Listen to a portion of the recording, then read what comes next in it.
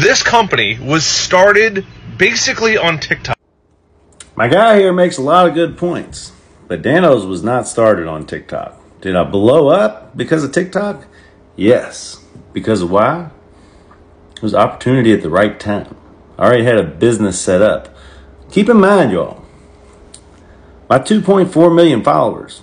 I didn't get those followers because I was famous and then I started a seasoning company.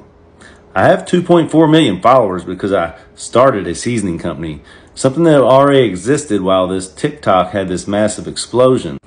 I was doubling my sales 2017, 18, 19, was going to in 2020, was going to do $500,000, and then the COVID happened.